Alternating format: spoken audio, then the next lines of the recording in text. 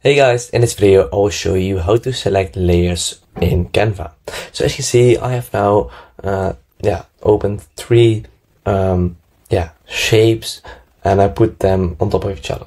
But I want to select only the yellow circle, for example. So the one thing I can do is I can move this triangle away and then select the circle, as you see.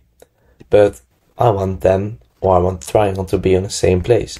So one thing I can do is I can tap on the triangle, for example, or just on any shape that's in the project, any element that's in the project, and then you see a lot of options popping up above. So you need to tap on position, and then you see arrange, but that's not where you need to be. So you can move this and then again select it, but that's not where you want to be. You want to select the yellow circle. So we need to tap on layers, and here you see all of the layers, all of the elements in this project. You also can tap on overlapping, so the layers that are overlapping each other. If you move this away, you only see this one, but these layers are overlapping each other currently. So we need to select this one.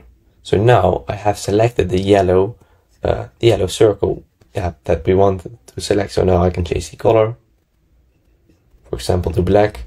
And I did this without even moving the triangle, without moving the red triangle, without moving any shape, just by selecting the red triangle and then, changing the position or selecting the other shape. So if this video is helpful, please subscribe to the channel and I'll see you in the next video. Bye bye.